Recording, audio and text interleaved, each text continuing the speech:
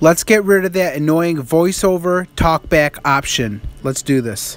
Alright, thanks for watching. I'm going to show you guys how to get rid of this annoying voiceover app that got stuck on here.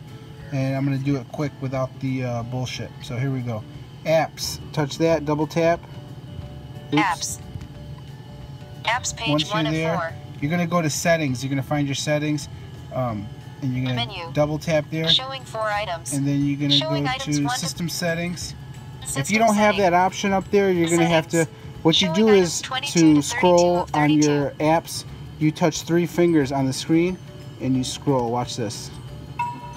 Or is it 2 fingers? Might be 2 fingers, I'm sorry. Every phone's different. So this one's 2 fingers. And then you're going to go to accessibility. Double tap and talkback. Sometimes they call it voiceover, but this one's called talkback. And it's on. We're going to turn it off. On. Stop talkback. Okay. Why would anybody want this stupid feature? Oh, I have no idea. That's what I kept saying. Alright, so now it's gone. Thanks for watching. Hit the thumbs up button.